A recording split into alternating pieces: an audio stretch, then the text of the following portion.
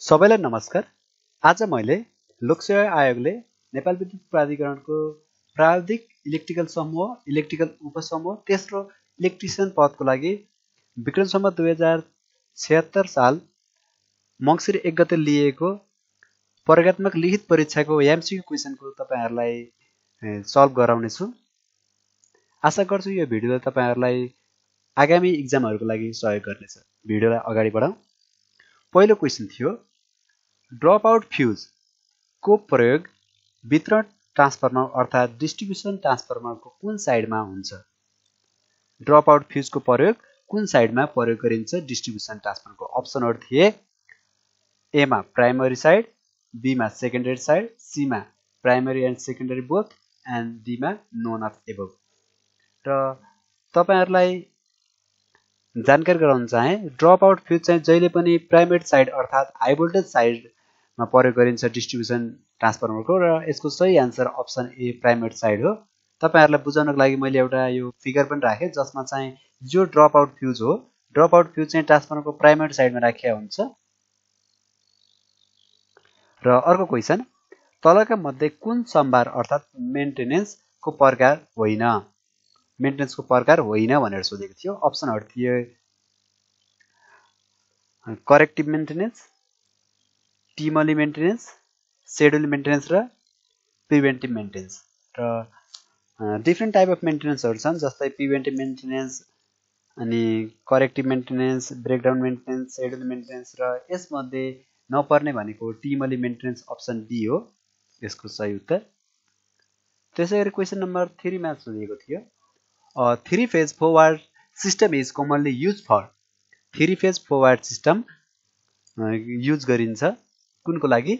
ए मा primary distribution, be मा secondary distribution, C मा प्राइमरी ट्रान्समिसन र डी मा सेकेन्डरी ट्रान्समिसन। र यसको सही उत्तर हो secondary distribution option be. Three phase forward system चाहिँ यो न्यूट्रल सहितको तीनवटा फेज र एउटा न्यूट्रल सहितको वायर चाहिँ सेकेन्डरी डिस्ट्रिब्युसनको पर्पजको लागि युज गरिन्छ। र अर्को क्वेशन छ, which of the following is not the preventive maintenance of transformer? तल दिएका कुन चाहिँ प्रिभेन्टिभ मेन्टेनेन्स अफ ट्रान्सफर्मर होइन भनिएको थियो? फर्स्टमा option checking the colour of silica gel, silica जेलको colour check गर्नु। बी मा checking for the leakage oil of from any point of transformer, कुनै पनि पोइन्टबाट लिकेज भएको ओइलहरु चेक गर्नु ट्रान्सफर्मरको। सी मा चेकिङ द वाइन्डिङ चेक गर्नु। र डी मा रिडिङ द म्याग्नेटिक ओइल गज of men and कन्जर्भेटर tank, men and कन्जर्भेटर ट्याङ्कमा चाहिँ ओइलहरुको रिडिङ लिनका लागि म्याग्नेटिक गजको रिडिङ लिनु चाहिँ भनिएको थियो। र यो सम्पूर्ण अप्सन ए, बी र D checking the colour of silica gel of ब्रेथर and checking leakage oil any point from the transformer र रिडिङ म्याग्नेटिक ओइल गज अफ मेन एन्ड कन्जर्भेटर ट्याङ्क चाहिँ नर्मल्ली बाहिरबाट हेर्न सकियो र यो चाहिँ प्रिभेन्टिभ मेन्टेनेन्समा पर्छ। तर चेकिङ द वाइन्डिङ चाहिँ हामीले बाहिरबाट त्यसै हेर्न सकिने, यसको लागि ट्रान्सफर्मर मेन्टेनेन्स ठाउँमै लानुपर्छ र यो प्रिभेन्टिभ मेन्टेनेन्समा पर्दैन। यो ट्रान्सफर्मर बिग्रिसकेपछि मात्र गरिने प्रोसेस हो र यसको सही उत्तर चाहिँ अप्सन सी हो। त्यसैगरी प्रश्न नम्बर 5, नेपाल विद्युत प्राधिकरणको स्थापना कहिले भएको थियो? यो क्वेशन चाहिँ 2078 साल भाद्र महिनामा भएको नेपाल विद्युत प्राधिकरणको एक्जाममा पनि आएको थियो र यो गत सालको परीक्षामा पनि आएको थियो। र अप्सनहरु थिए विक्रम सम्वत 2035 साल, विक्रम सम्वत 2042 साल र विक्रम सम्वत 2045 साल र विक्रम सम्वत 2050 साल। र तपाईहरुलाई मैले जानकारी गराउन चाहे, नेपाल विद्युत प्राधिकरणको स्थापना विक्रम सम्वत 2042 साल भाद्र 1 गते भएको हो र यसको सही उत्तर अप्सन बी हो। क्वेशन नम्बर 6, विद्युतको 1 युनिट बराबर कति हुन्छ? अप्सनहरु थिए 1 kilowatt hour, 100 kilowatt hour, 1000 kilowatt hour र 1 वाट आवर। तपाईहरुलाई मैले जानकारी गराउन चाहे, युनिट भनेको यो 1 युनिट भनेको इनर्जी हो। इनर्जी भनेको जहिले पनि E इक्वल टु कार्य भनेको क्षमता इन्टु समय P into T।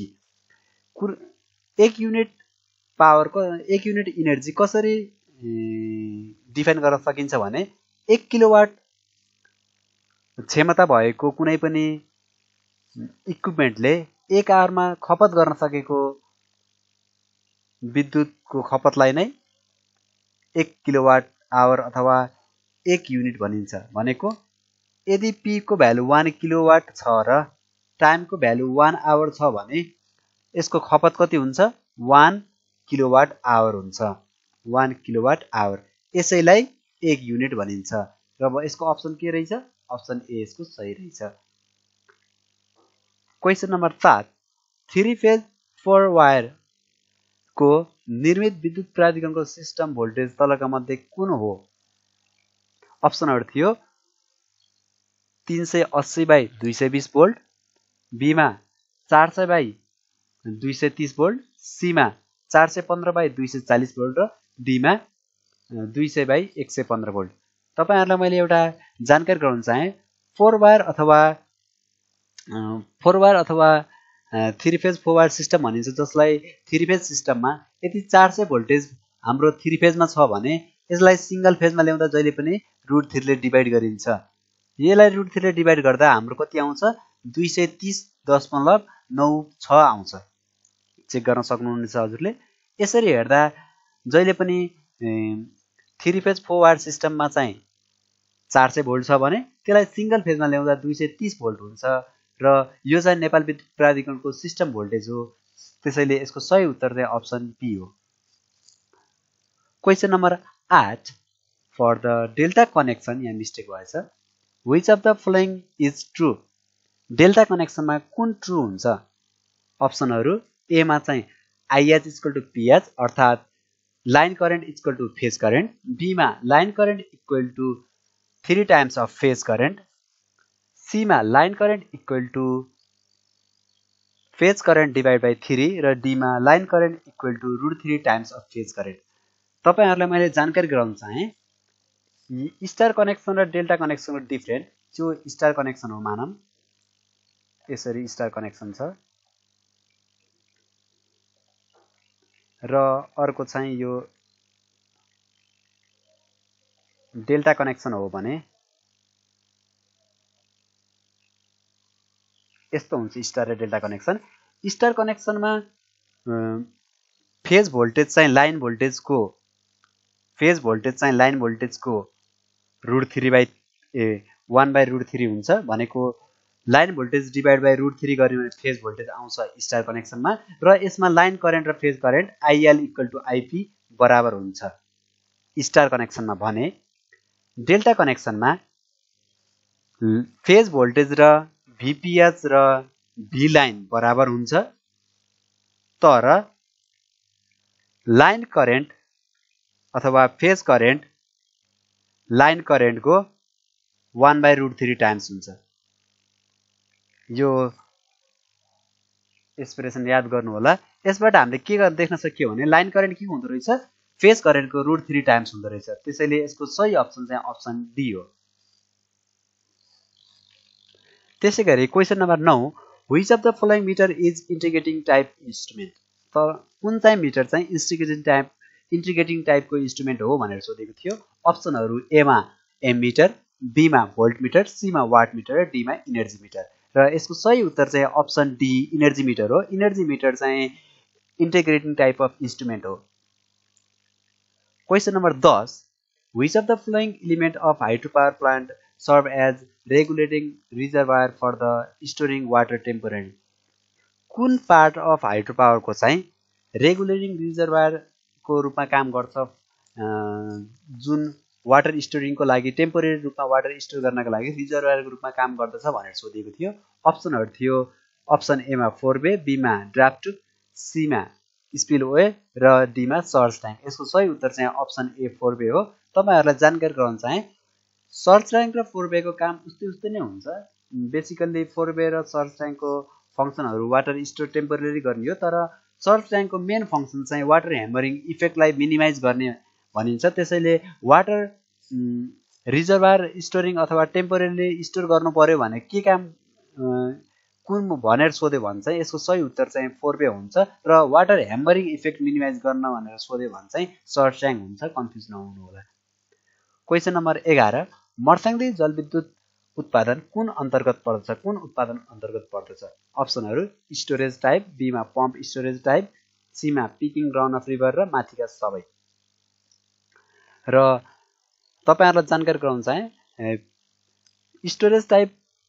Storage type भनेको नेपालमा भएको कुलेखानी जलविद्युत आयोजना मात्र हो। कुलेखानीको क्यास्केड प्रोजेक्ट छन्, कुलेखानी फर्स्ट, कुलेखानी सेकेन्ड। र pump storage high to power भनेको चाहिँ अपलोड पिक आवरमा चाहिँ तल भएको पानीलाई चाहिँ पम्प गरेर माथि रिजर्भरमा पठाउने र पिक आवरमा चाहिँ त्यो रिजर्भरको पानीलाई टर्बाइनमा खसालेर विद्युत उत्पादन गर्नेलाई चाहिँ pump storage high to power भनिन्छ। र पिकिङ रन अफ रिभर भनेको चाहिँ अफलोड पिरियडमा चाहिँ पानी सङ्कलन गर्ने र जब सिस्टममा लोड बढी हुन्छ अथवा पिक लोड हुन्छ त्यो समयमा चाहिँ चलाउने हाइड्रो पावर प्लान्टलाई चाहिँ picking run of river hydro power भनिन्छ। र मर्स्याङदी अनि मिडल मर्स्याङदी र कालीगण्डकी ए जस्ता हाइड्रो पावर प्लान्टहरू चाहिँ picking run of river type hydro power plant हुन्। त्यसैले यसको सही उत्तर अप्सन सी हो। Question number 12, which of following is preferred in high torque application? अप्सनहरू थियो सन्ट मोटर, सिरिज मोटर, सीमा कम्पाउन्ड मोटर र इन्डक्सन मोटर। र यो क्वेसनमा सोधिएको चाहिँ मोटरबाट आएको क्वेसन हो। र सन्ट मोटरको सबैभन्दा स्टार्टिङ टर्क कम हुन्छ र सन्ट मोटर र इन्डक्सन मोटरको characteristic torque speed torque characteristic उस्तै हुन्छ भने सिरिज मोटरको सबैभन्दा बढी स्टार्टिङ टर्क हुन्छ। तपाईले यसरी मैले जानकारी गराउनलाई चाहिँ स्पिड टर्क क्यारेक्टरिस्टिक यसरी देखाएँ। सिरिज मोटरको यस्तो हुन्छ, तर सन्ट मोटरको चाहिँ यस्तो हुन आउँछ। र यसरी हामीले के देख्न सकिन्छ भने एकदम लो स्पिडमा पनि टिएन, लो स्पिडमा पनि टर्क चाहिँ हाई हुन्छ in case of series motor. यस्तो कर्भ हुन्छ। त्यसैले गर्दा यो सिरिज मोटरलाई चाहिँ ट्र्याक्सन पर्पस अर्थात् यो रेलहरू स्टार्ट गर्नको लागि रेलहरूमा प्रयोग गरिन्छ। रेलहरू यो इलेक्ट्रिक रेलहरूमा चाहिँ स्टार्टिङ टर्क बढी चाहिने हुनाले प्रयोग गरिन्छ र यसको सही उत्तर चाहिँ अप्सन बी हो। हस्त साथीहरू, मैले बाँकी क्वेसनहरू चाहिँ अर्को भिडियोमा लिएर आउनेछु। त्यससम्मलाई म बिदा हुन्छु। हस्त, धन्यवाद, नमस्कार।